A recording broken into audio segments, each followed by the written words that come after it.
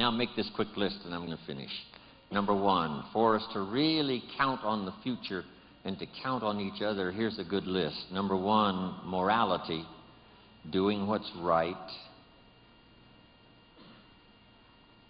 With Herbalife's marketing now and these incredible products we have, you know, doing it right is going to be so easy, there's going to be no reason for doing it wrong.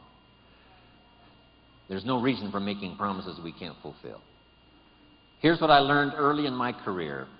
Always remember, whoever you're working with, this is what you want to occur later. That they found out it was easier than you said, and that it was more than you promised. Here's the key. Better understated than overstated.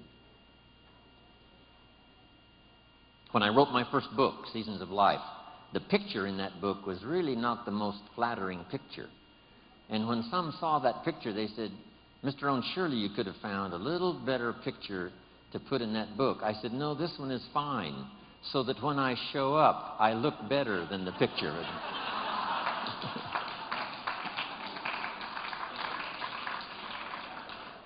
That's better than using the glamour picture, right? And then when you show up, you look a little older.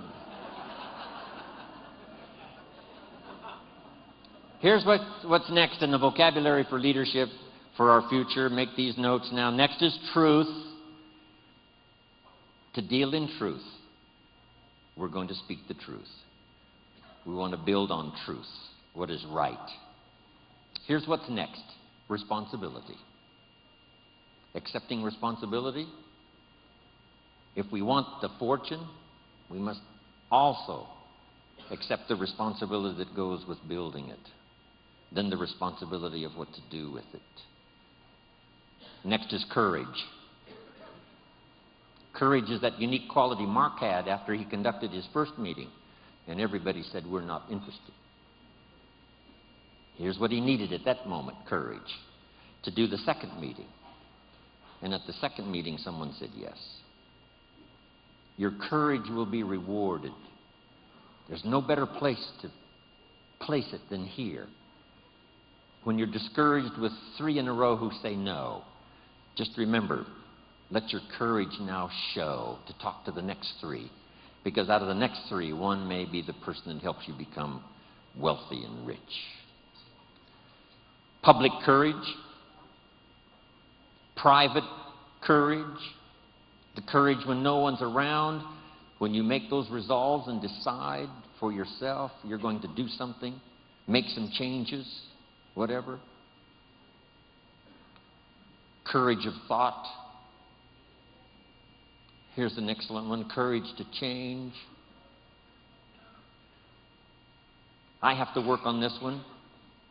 Courage to be silent when it would be better to listen than to talk. Here's a big one.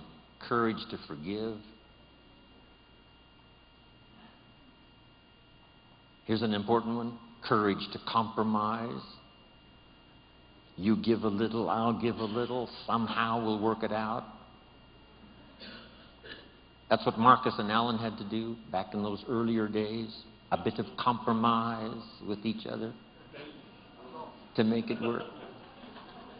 They're still working on it.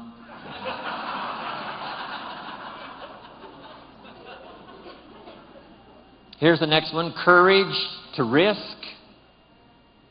That's what life really is all about. Not an undue risk, but risk. If you want the harvest in the spring, you must risk the seed into the soil. Or the harvest in the fall, you must risk in the spring the seed to sow.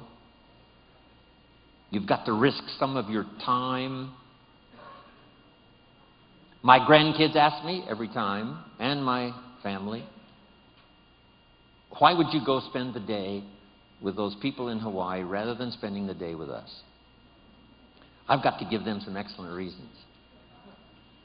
And then when I see them shortly, they will ask me, was it worth it to go spend the day with them and not with us? So how I ration out my time and how you ration out your time is so important. Have the courage to make those wise decisions. Now, my family knows that a big part of my life now, of course, is Herbalife. And they love the stories. And when I say to them, I had a chance in Maui to make a deposit of my own personal experience into the lives of so many incredible leaders from Herbalife around the world that maybe, just maybe, that experience I had, depositing my experience into the thoughts and consciousness of all of you, no telling what kind of miracles that may work. And when I get through sharing with my family this opportunity I had to speak to you today, they say, yes, Grandpa, yes, Papa, it was worth it for you to go to Maui and be with the Herbalife family.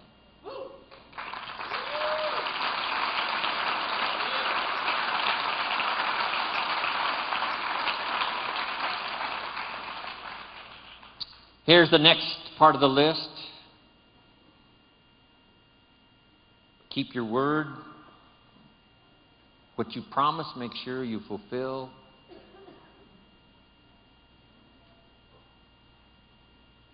When I leave on a trip, home office hopefully sleeps well at night. When Jim Rohn's in India, when Jim Rohn is in South Africa, when Jim Rohn is in Europe, hopefully they sleep well. Not pacing the floor, wondered if I've shown up. I wanted Mark to have the feeling, as long as Jim Rohn's there, everything's going to be okay.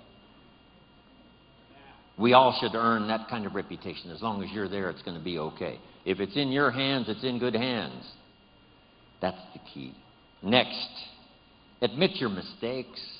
Sometimes you've got to admit them publicly. Sometimes you've got to admit them to each other. Here's the big one, to admit them to yourself. And then here's sometimes, this could be some of the greatest new beginnings, is when you say, I'm sorry. It's a chance to start all over. Next is dignity. Heart and soul. If we were going to use a model for some of these words, it would be Mark Hughes. He had the dignity. He had the heart and soul. Next is faith. Faith in God, faith in others, faith in your family. A big one is faith in yourself. Here's one we all knew Mark for: class of spirit, class of manners, class that understands position, place. Here's a unique one, a touch of humility.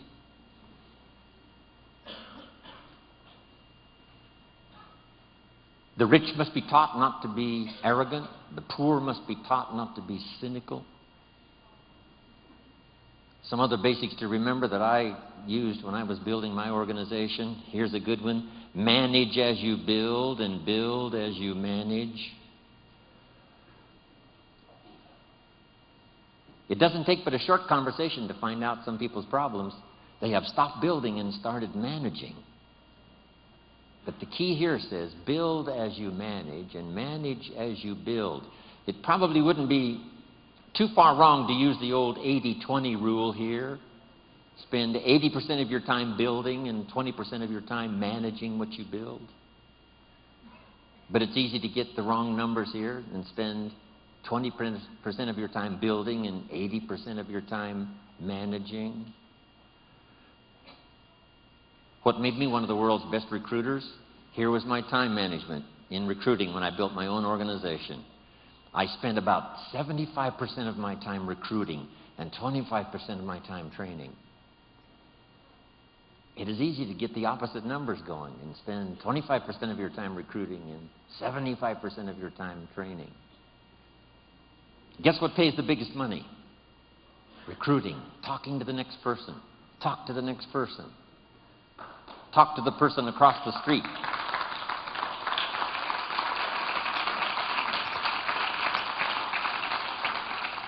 I shared this with Alan yesterday or today. When we opened India, someone asked me, should I go to India? And I said, if you walk out your front door and look down the street and there's no cars and no people, and you walk over one more street and look up and down the street and there's no cars and no people, you should go to India.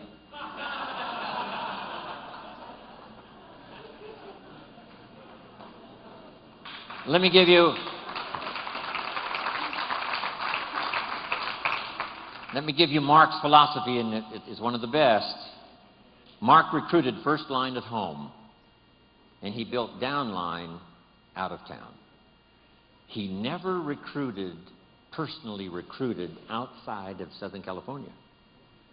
He didn't go to Denver to recruit. He didn't go to Dallas to recruit. Right? He didn't go to another country to recruit. He recruited. All of the people he personally recruited were within his scope, where he was.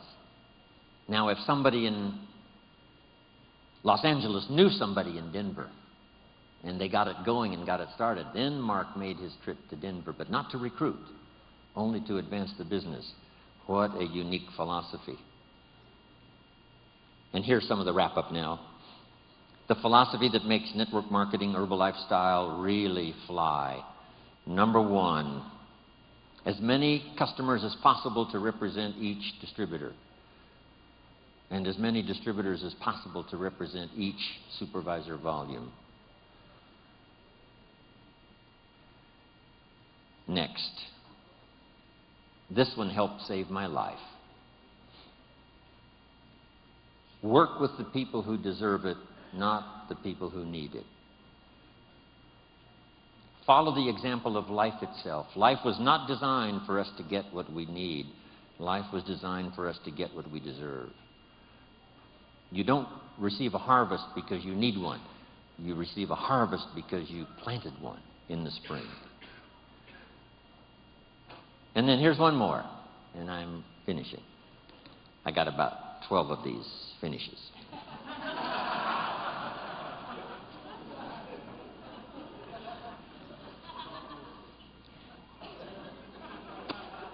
This one really did it for me now. Here it is.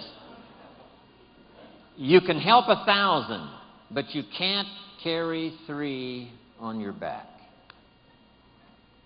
That helped to change my network marketing career. You can help 1,000, but you can't carry 3.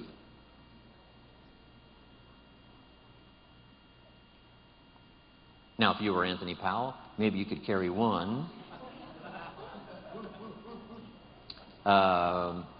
Maybe 2 if they were small persons. But as big as he is, difficult to carry 3. So have you got that one now?